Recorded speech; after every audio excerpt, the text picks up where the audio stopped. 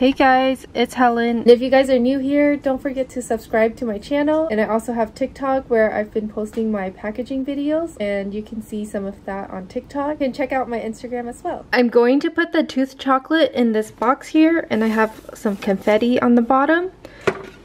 There's a window opening when you close the box. This is the tooth mold that I'm making the chocolate in. I'm going to put some stuff underneath the chocolate for when it gets broken. So I'm putting a toothbrush, toothpaste, and some floss. You'll need scissors, a hammer to break the chocolate, a plastic covering, and some ribbon here to tie it up. You'll also need candy melt, so I have some white chocolate candy melt. I'm going to be melting mine in this bowl here, and I just have a pot underneath with water in there. I also have some Crisco to have a runny consistency for the chocolate when I'm melting it. I'm also going to be using the spatula to mix up the chocolate. You can melt your chocolate in the microwave as well, and I can show you guys how to do it this way. So let's get started.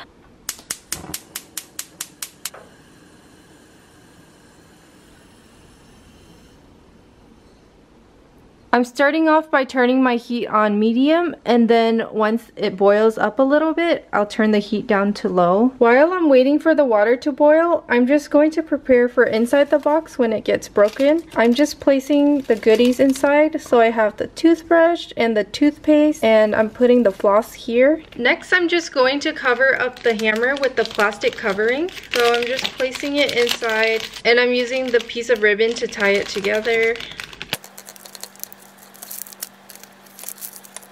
So just double knotting the ribbon.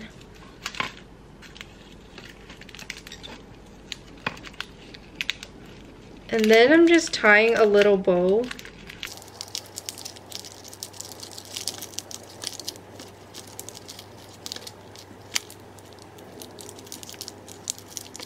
So now I'm just cutting the excess ribbon off.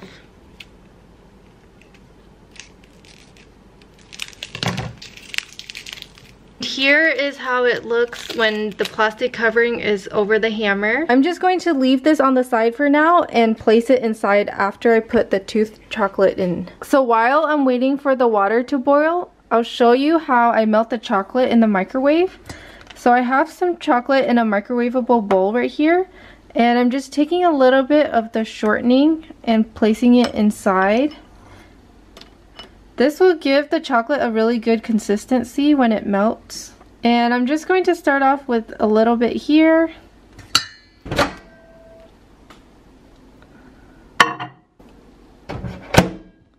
Now I'm going to melt it in 30-second intervals. And I'm going to keep checking after every 30 seconds.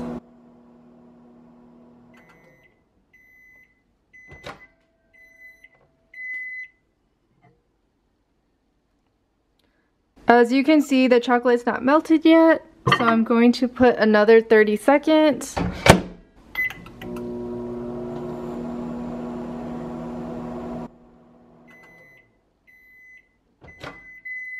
Okay, let's check the chocolate. Here's how it looks.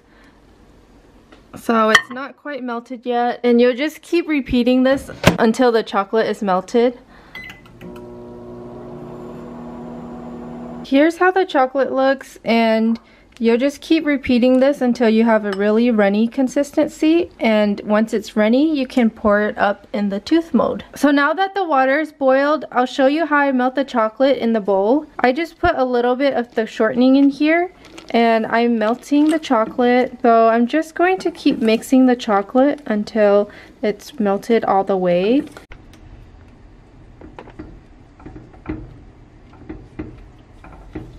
Once the chocolate's been melted, it should have a really nice and runny consistency, just like this.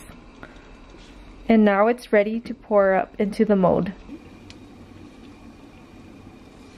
So I'm just going to pour all of the chocolate into the mold, and then I will pour the excess out. So I'm just going to put the chocolates all over the sides of the mold to make sure that it's covered. And we're going to do this twice. So after this, I'm going to place it in the freezer so the chocolate can harden up. And then I'm going to put the chocolate once again. So if you can't get all of the chocolate along the sides of the mold, you can just use your spatula and move the chocolate all around. And you just want a really thin layer of the chocolate, so all of the excess chocolate should be poured out and back into the bowl so you can use it for the second time.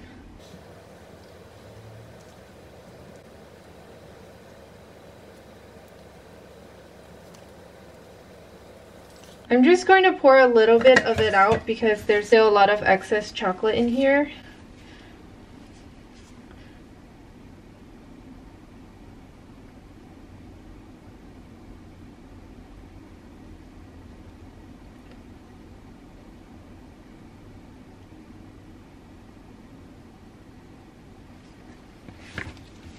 It might get a little bit messy because this is a pretty big mold.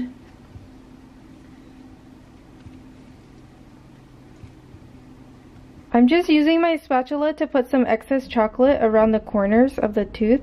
This is the most important spot to put chocolate so it doesn't break when you're taking it apart. I'm just going to use a paper towel to wipe all of the excess chocolate on the top of the mold off here. So now this is ready to be placed in the freezer for 7 minutes. Now I'm going to put the chocolate mold into the freezer for 7 minutes.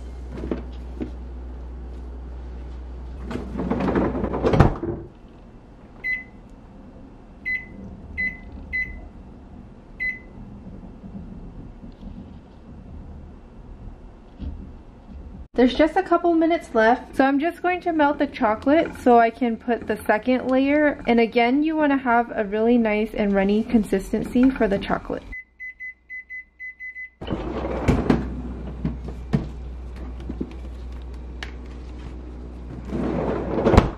So I just took the chocolate out and there's a pretty thick layer on the bottom.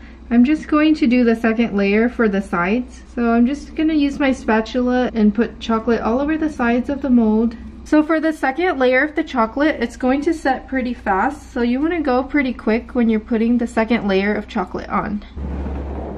Now I'm just going to put it in for another 7 minutes. So after the second layer has hardened up for 7 minutes in the freezer, I just took it out here. And now you want to take the chocolate out of the mold, and what you do is pull the silicone mold away from the chocolate. So be really careful when you're doing this so you don't break the chocolate.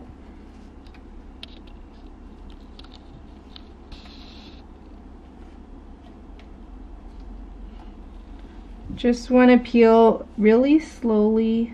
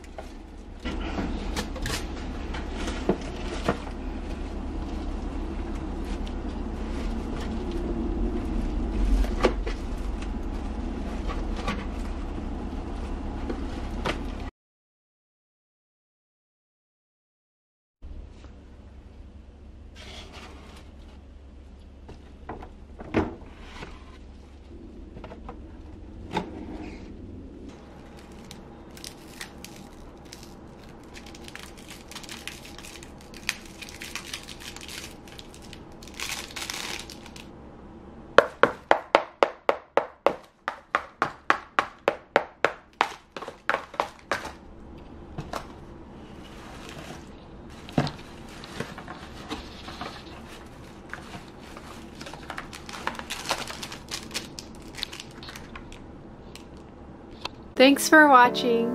Give this video a thumbs up if you liked it. subscribe to my channel, and comment down below. Bye!